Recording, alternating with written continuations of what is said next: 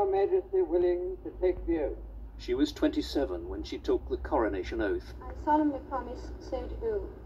She was anointed, blessed, and consecrated.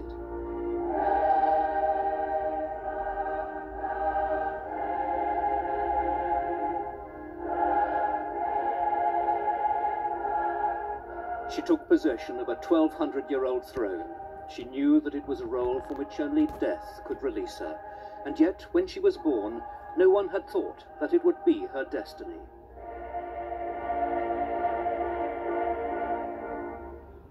Elizabeth Alexandra Mary Windsor was born on the 21st of April, 1926. She was the first child of the then King's second son, the Duke of York. This was the young Princess Elizabeth at the age of 4, visiting a photographic studio in London. Her life then was comparatively carefree. It was the abdication in 1936 of her uncle, King Edward VIII, that unexpectedly placed Elizabeth in direct line to the throne. Her father became king.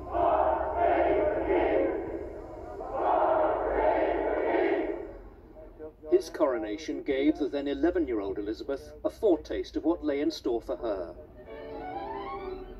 The family unit was strong. Her father, George VI, was devoted to her, and she to him.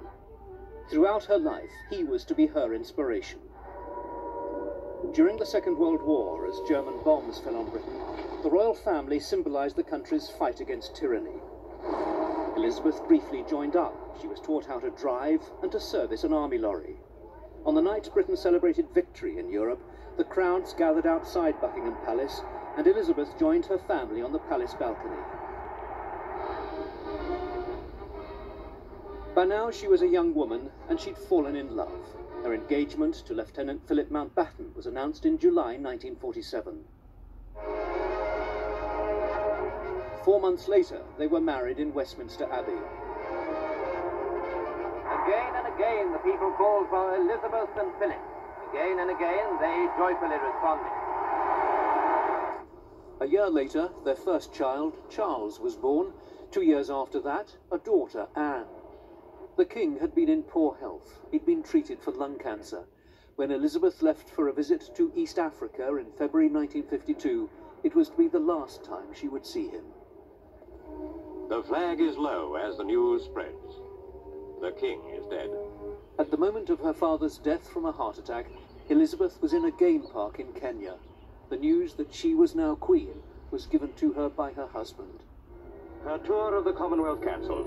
The princess we knew as a girl and watched in the even growth of her stature comes back to meet her ministers as queen. In a way, I didn't have an apprenticeship. My father died much too young, and so it was all a very sudden kind of taking on and making the best job you can.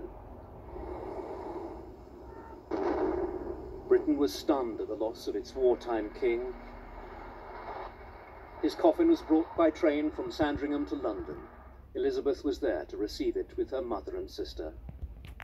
And now, here comes Her Majesty. Elizabeth's coronation in June 1953 was one of the biggest public celebrations in Britain's recent history.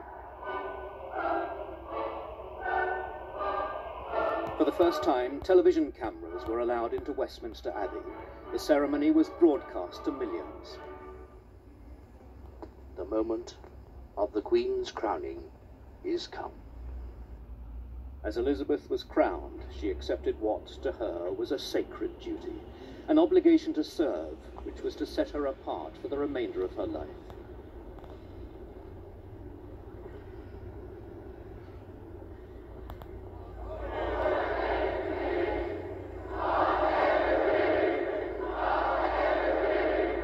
Elizabeth was sovereign and head of state, not just of the United Kingdom, but of Britain's realms and territories in every continent. Sydney-siders turn out to greet their queen. In late 1953, she set off on the first of many overseas tours, with a 6-month trip to Australia, New Zealand, and the Pacific. I want to tell you all how happy I am to be amongst you, and how much I look forward to my journey through Australia. This is a joyous, spine-tingling welcome The young Queen was a star on the world stage, and her popularity was never greater. It's estimated that, in Australia, 3/4 of the country's entire population turned out to see her in person. But as the 1950s gave way to the swinging 60s of the Beatles, attitudes started to change. Old certainties were questioned. The monarchy was seen by some to be stuffy and out of touch. By the late 60s, the palace realised that it needed to take the initiative. The result was a groundbreaking television documentary. The film Royal Family showed the monarchy as it had never been seen before. Elizabeth was shown performing the daily business of the sovereign. Yes, ma'am. Oh, do you think you could bring up those papers that I was looking at yesterday? And meeting visiting dignitaries. The American ambassador, Your Majesty. Oh, I fit on there. But the film also showed something of the private Elizabeth, relaxing with her family on a picnic at Balmoral. The salad is ready. Good. Her silver jubilee was celebrated with street parties and pageants in 1977. Good evening, Your Majesty. You've had a very long day, didn't you? By the 1980s, Britain had its first woman Prime Minister, Margaret Thatcher. Relations between female head of state and female head of government were sometimes said to have been strained. With this ring, I thee wed. For the Queen and her family, the 1980s had begun with a moment of great promise. Prince Charles's wedding in July 1981 to the young lady Diana Spencer seemed to be a moment of hope for the future. When the marriage began to fail, its decline was a very public one. The couple's separation was announced in 1992. It followed the collapse of the marriages of Princess Anne and Prince Andrew. To compound the misery that year, the Queen had seen part of her favourite home, Windsor Castle, destroyed by fire. She was devastated. The fire seemed to symbolise the reversal of the royal family's fortunes. Little wonder that in a speech the Queen described 1992 as her annus horribilis, her horrible year. But worse was to follow. The death of the by now divorced Diana, Princess of Wales, in a car crash in Paris in August 1997 was to provoke what, for the Queen, was a shocking backlash against the monarchy. She'd remained at Balmoral with Princes William and Harry after Diana died. Her priority had been to care for her grandsons. But to the grieving crowds outside Buckingham Palace and elsewhere, it seemed as though the royal family simply didn't care. The Queen returned to Buckingham Palace and, in an unprecedented live broadcast on the eve of Diana's funeral, she tried to heal the breach that had opened between the palace and the people. What I say to you now, as your Queen and as a grandmother, I say it from my heart. The Queen promised to learn the lessons from Diana's life and the reaction to her death. The whole episode had shaken her. For the first time, she'd appeared to be out of tune with the feelings of her people.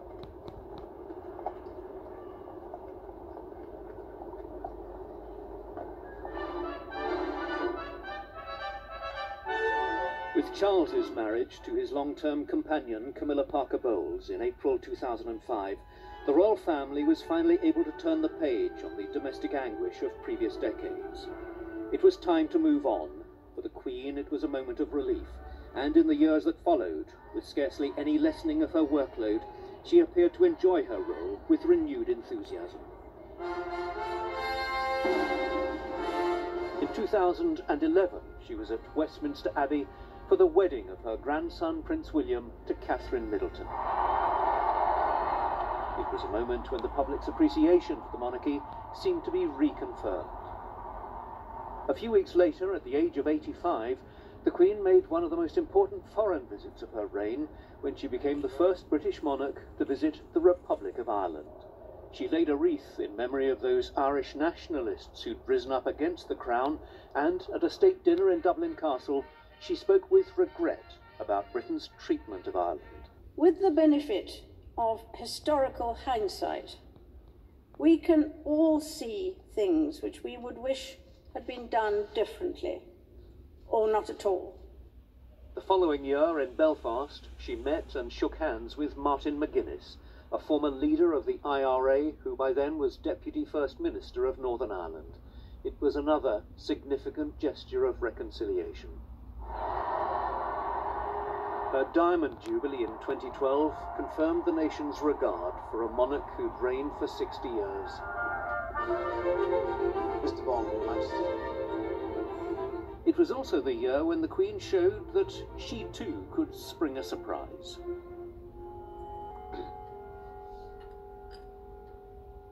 Good evening, Mr. Bond. Good evening, Your Majesty. Sovereign and secret agent, one of the highlights of the opening night of the London Olympics.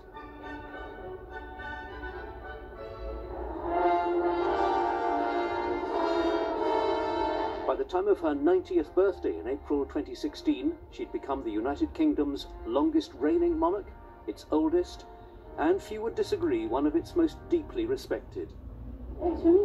She continued with her public duties well into her 90s. There was further family turmoil, though. Prince Andrew was forced to withdraw from public life amid claims he'd sexually assaulted a 17-year-old, claims he denied. And then the Sussexes, Harry and Meghan, decided that they wanted to step back from royal life. They moved to California and gave a television interview in which Meghan made damaging criticisms of the royal family. They were unsettling moments, presided over by a monarch who showed that her sense of commitment was undiminished. Together we are tackling this disease. During the coronavirus emergency of 2020, she broadcast a reassuring message to the nation. We should take comfort that while we may have more still to endure, better days will return. We will be with our friends again. We will be with our families again. We will meet again. Her words seemed to encapsulate her role as monarch, drawing on her own long experience to help settle the nation at a moment of difficulty. Her resilience was evident again in April 2021, when her beloved husband Philip died 2 months short of his 100th birthday. They'd been married for 73 years. At Philip's funeral at St. George's Chapel within Windsor Castle, she seemed a solitary figure, pausing at one point to turn and look back. The figure who'd been 2 paces behind her for so many years was now absent. Elizabeth had lost the husband who'd meant so much to her. But despite the great sadness of her loss, there was never any question of her withdrawing from the path of duty. She marked the 70th anniversary of her accession to the throne, a record no other monarch had achieved, in February 2022. By then it was apparent that she was rather more frail physically than before, though mentally as sharp as ever. Her doctors had advised her to take things a little easier. Light duties was the expression used by the palace, but every day there were red boxes full of official papers to deal with. In a message to mark her 70 years on the throne, she said she was humbled by the loyalty and affection she'd received throughout her reign, and she signed the statement, "Your servant, Elizabeth R." By June 2022 and the public celebration of her Platinum Jubilee, her declining health limited the events she could attend. There was, however, a delightful surprise. A pre-recorded appearance, a somewhat chaotic tea party with Paddington Bear. Perhaps you would like a marmalade sandwich. I always keep one for emergencies. So do I. I keep mine in here.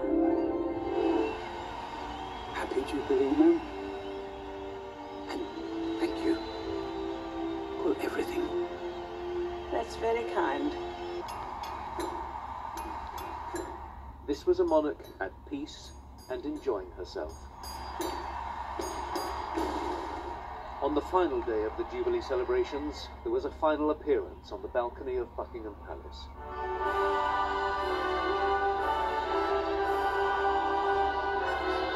The national anthem was sung, a much-loved monarch who acknowledged the many thousands who'd waited to greet her. The crowds cheered and cheered, but finally it was time to go. The Queen turned to depart from the balcony on which she'd first been seen as a baby. there was an unspoken feeling that an era was drawing to a close.